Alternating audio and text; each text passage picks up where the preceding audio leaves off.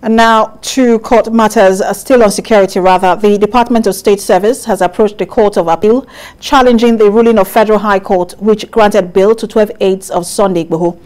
The appeal particularly challenges the bail granted to 4 out of the 12 aides. Counsel to the DSS, David Awo, disclosed this at the Federal High Court, presided over by Justice Igboho, after withdrawing the application earlier filed to cancel the bail granted to 4 of the applicants. TVC News Judiciary correspondent Celestine Era reports.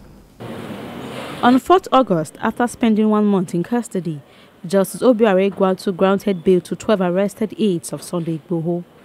The judge held that there was no charge against the applicants and admitted 4 out of the applicants to bail in the sum of 10 million naira each with 2 sureties in like sum, while the remaining 8 were granted bail in the sum of 5 million naira with 1 surety each.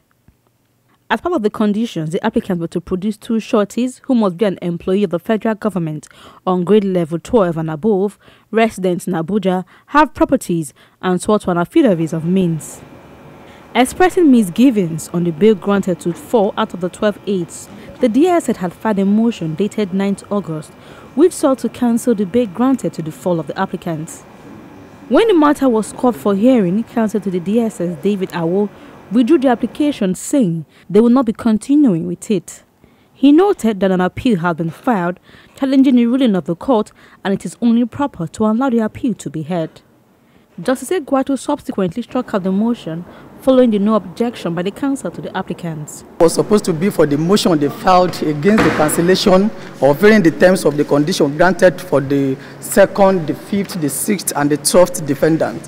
However, when they knew that this is the end of the road, they withdrew the application in court. And that's a good one for us because it's a good day for justice as well.